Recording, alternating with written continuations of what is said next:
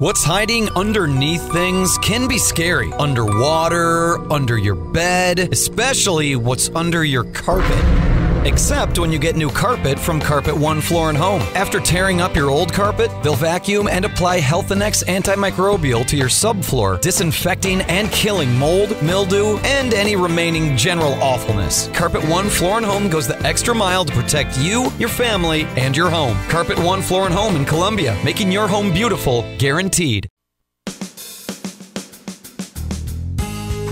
Good morning and welcome to Radio Friends on Tuesday, August the 28th. We're going to talk about how to keep our heart, our ticker, working good. And we have an expert with her, Dr.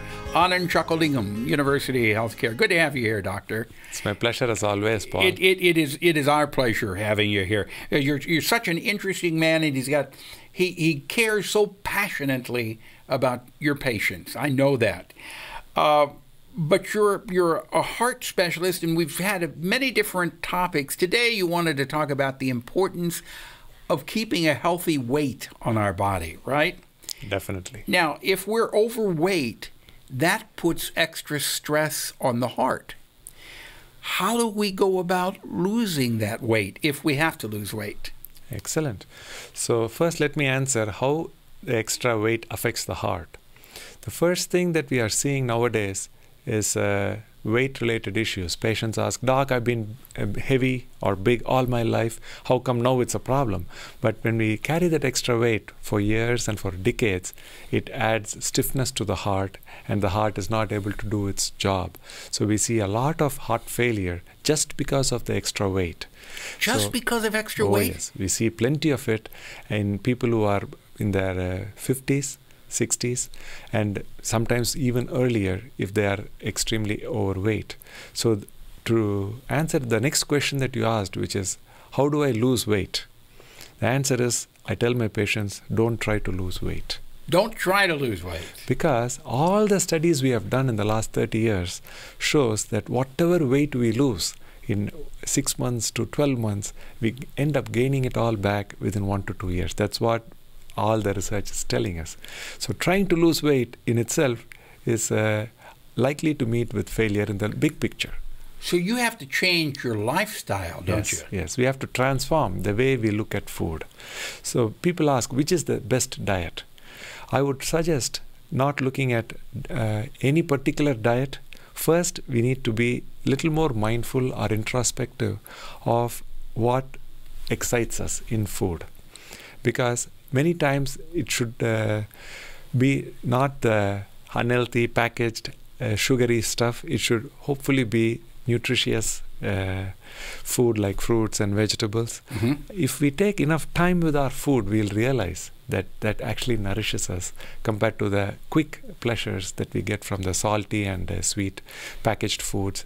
That accounts for about 9 out of 10 things sold in our grocery stores. Wait a minute. Back up here. You're telling me that 9 out of 10 things sold in the grocery store are salty, packaged foods? Prepackaged and processed food, which is hurting our health. So if we don't pick them up when we are at the grocery store, unlikely we will find them at night when we are a little hungry. So if it's not at home, we are not going to have it. We are not going to travel in the car or walk to the store in the middle of the evening. So when you are once in a week at the store, that's when you have to be that vigilant as to what you put in your grocery basket. You got to make this a lifestyle change. Yes. Trying to eat healthy, but you're saying don't really go on a diet. Is that what you're saying? Preferably, the emphasis should be on eating meals as a celebration, rather than doing it as one more chore, because people have too many things to do, and eating food is sort of taken for granted.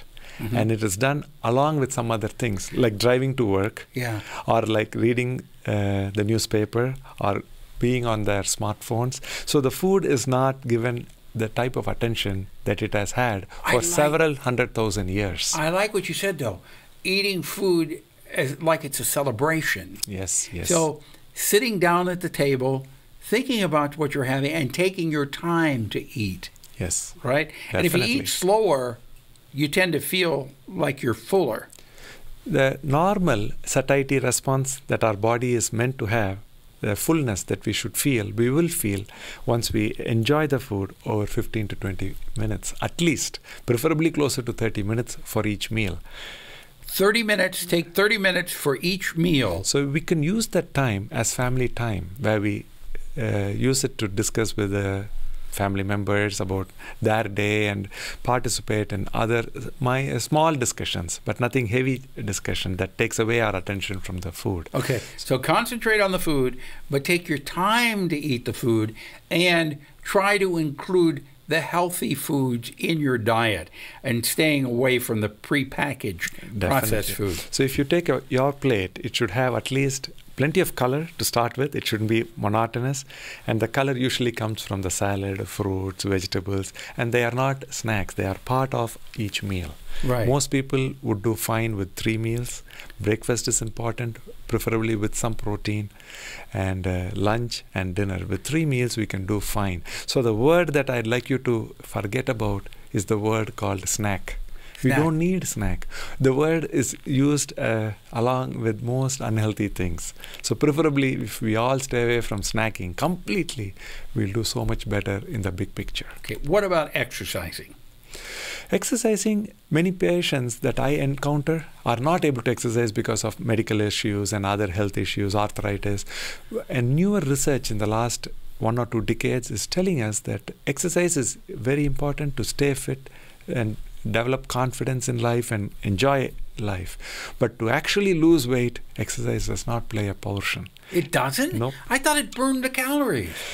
That way we end up, there are a lot of discussions we can go into, but bottom line, if we want to lose weight, it has to come from us choosing the right things, eating the right way, celebrating food, and taking time with it so that we don't overeat. That is how to lose weight. All right, but what you're saying, but you're not saying not to exercise if you can exercise. Because exercise is excellent. The exercise is good very, for your very heart. important for heart, for overall health, for our longevity. But if you are interested in losing extra pounds, the only emphasis you need to have is on eating right. Okay. All right. Well, that makes a lot of sense. Would you say? And try to include a lot more fruits and vegetables. Nuts, cereals, legumes, all these things are healthy. Some rice, pasta. The things to avoid would be anything that is packaged, any snacks, and also all the drinks that we have, the beverages, caffeinated beverages, and soda. Stay away from those. And even energy drinks. Gatorade, Powerade, these things are meant for athletes when they are actually performing prolonged exercise. Not for the same athletes, I wouldn't recommend it when they are sitting at home. Water. Water is the good. Only good drink, right. If you want me to summarize it. A glass of wine is good for your heart, too. Wine is better than every other drink we talked about just now. No. Yes, wine helps us live longer. So 1 glass of wine is good. One glass of wine a day is good. Okay. All right. Well, good. Have it with your meal when you're celebrating your dinner. Definitely. Doctor, thank you so much for coming by. It's always a pleasure chatting with you. And if you want more information, you can check out the doctor on the MU Healthcare website. Pleasure being with you. All right. And please come back again.